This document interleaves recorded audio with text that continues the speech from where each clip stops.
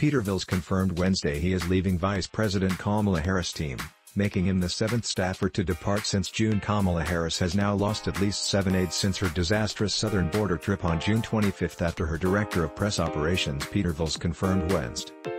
Velz's announcement comes in the midst of a staff exodus following reports the vice president is a bully who facilitates a toxic work environment, and other reports indicate tensions between the president's staff and Harris. "Today is my last day at the White House, and it truly has been an honor, Velz. I will be forever grateful to Vice President Harris, the incredible team at VP, and am so proud of our work this past year supporting this historic administration. The White House is an amazing place to work. You're surrounded by the most selfless, smart, hard-working people every day doing their best. And it has been an absolute joy," he added. Velz's next job will start later this month at the State Department's protocol team, where Velz says he will still support President Joe Biden and Harris in their meetings with foreign leaders, delegations and international travel. His announcement comes the day after fellow staffer Vince Eans confirmed his departure from the Vice President's office to replace Kyle Anderson as Executive Director with the Congressional Black Caucus.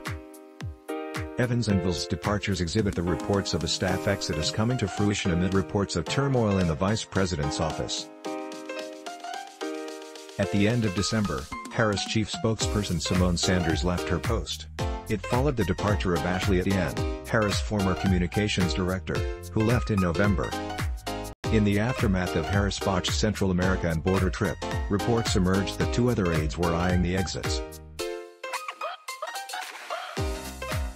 Harris' former Director of Advance Karly Satkowiak and Deputy Director of Advance Gabrielle DeFranceschi departed shortly after the trip in June. Staffers on the VP's advance team are responsible for planning all of her trips, surveying venues for her to visit and working with local officials to prepare venues for media coverage.